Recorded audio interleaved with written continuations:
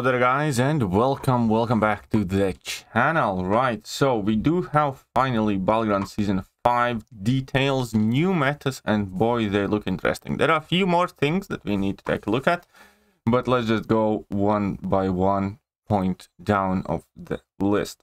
So first things first, the new season, Season 5, starts at February the 8th.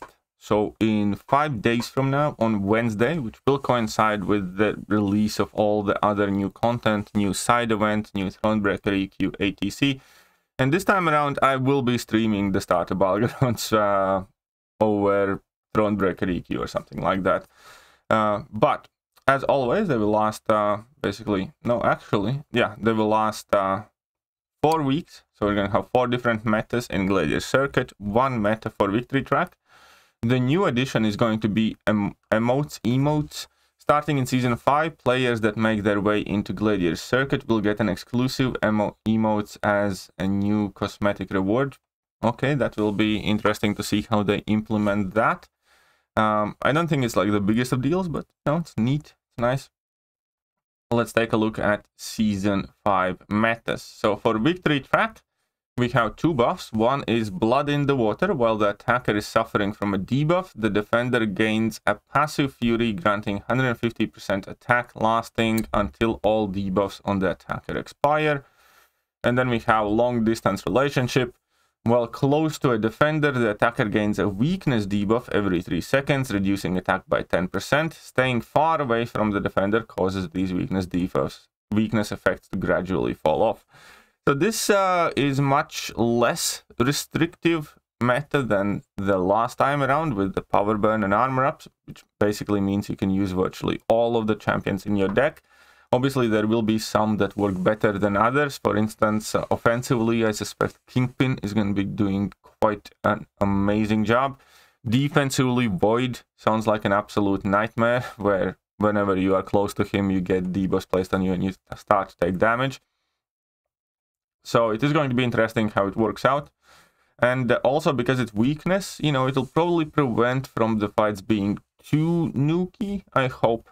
Because I'm definitely not a big fan of nuke metas.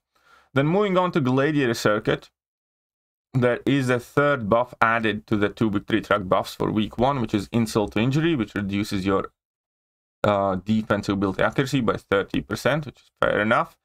Week 2 meta is quite interesting. 2nd Wind damage reflection. Whenever the defender purifies or cleanses a debuff, they gain a damage reflection passive for 6 seconds, dealing back 25% of the damage dealt by the attacker. Power creep. Each time the defender purifies or cleanses a debuff, they gain a charge that permanently increases their combat power rate by 3%, up to 20. And ebb and flow knockdown. This is quite interesting as well, but I think for most cases will be fairly straightforward, because as long as you make sure that your opponent does not have any debuffs when the ebb and flow protection will return and purify all the debuffs that they have, it shouldn't be too bad in kind of like generic circumstances. But it does look quite interesting with ebb and flow and everything that entails. Week 3, there's tons of Unstoppable. This is going to be quite crazy one. So, buff 1, Fight or Flight. Every 12 seconds, the defender gains an unstoppable buff for 4 seconds. If the attacker is far away from the defender, when this triggers, the attacker gains unstoppable instead. Buff 2, Muscle Wizard. Whenever a mystic attacker knocks the defender down, the attacker has 100% chance to gain an unstoppable buff for 6 seconds. If the attacker was already unstoppable, they gain an indefinite Fury buff, increasing attack rating by 50%. A maximum of 4 furies can be gained this way. And then the last one is Persistent Pressure. The defenders under the effect of Unstoppable become stun immune. This includes unstoppable effects triggered outside this node, and every 15 seconds the defender gains Unstoppable for 5 seconds. The duration of this buff is reduced by half a second for each prowess, buff, or passive the attacker has, and it also has Force of Will. So this sounds like quite a crazy and messy node with obviously emphasis on mystic champions, and will be interesting to see how it works out. There seems to be quite a lot of timer watching involved, at least 2 timers at all times, plus any others from the champions themselves. So it does sound like quite crazy, tricky meta. And week 4 is arguably the craziest, and this is going to be definitely a point of conversation for a lot of people. Because buff number 1 is Rage 1. Damage taken in a single hit is capped at a 1% of max health. When damage cap is reached, gain a Fury buff. Upon reaching 5 Fury buffs activated by Rage, attacks become unblockable. Ability accuracy modification doesn't affect this node. So that's kind of scary. Then we have Mystic Conditioning. Whenever the attacker attempts to remove a buff with a Nullify, Fate Seal, or Stagger, the chances of all future Nullify, Fate Seal, or Stagger effects are reduced by 20%. So that will hinder the Nullification champions, which is going to be quite tricky. And we also have Polka Dot Power, which automatically hinders majority of the champions in the game. The attacker gains no power from landing or receiving attacks. Instead, they are granted 12% of a power per second while the defender is suffering from a damaging debuff. So this node combination seems quite crazy because you obviously do want to find champions that inflict damage over time effects on their basic hits or heavies or something like that. At the same time, you need to play around the Rage and Unblockable, and yeah, it is going to be definitely very interesting. I scrolled through my roster and realized that about 75% of my rank 4 roster absolutely doesn't do anything on this node and just can't be used offensively at all, basically.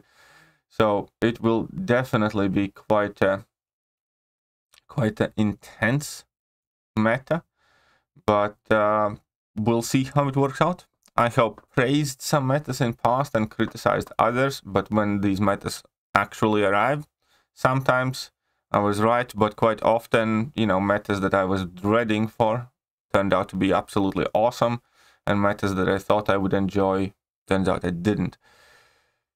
How it will look on this week 4 meta in Gladiator Circuit, it's definitely worrisome, but at the same time, I'm willing to give it a go.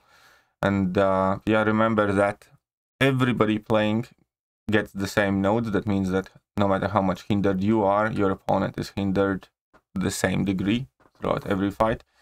But I do suspect that the scores in this meta will be significantly slower and lower. And yeah, I'm definitely curious as to how this is going to work out. And I will be trying to release the MVP champion lists and stuff like that for these.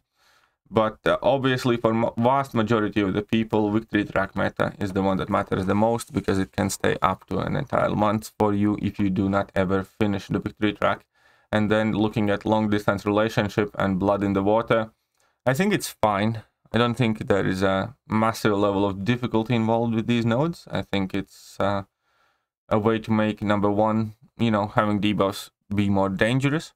And then number 2, obviously there will be some natural slowdown in the fight finishing time, because you can't just be like super aggro, get 5 weaknesses or 6 weaknesses on you and hope to finish fight quickly. So you do need to kind of like pace the fight.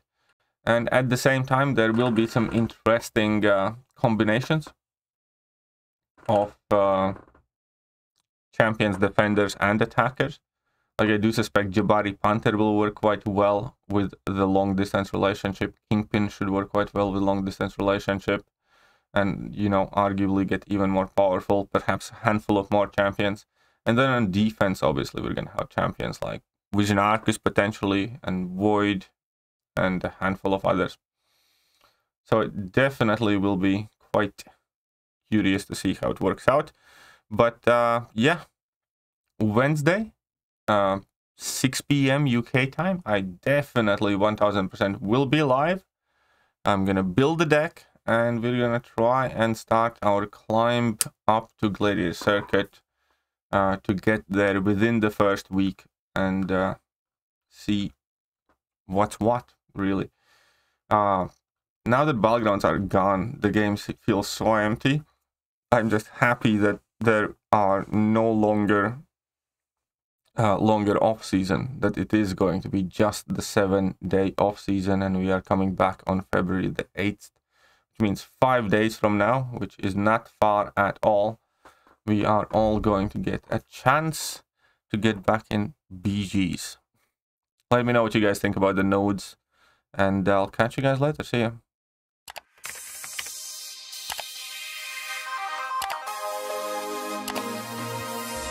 Hello there guys, and welcome back to the channel. So we have all the information about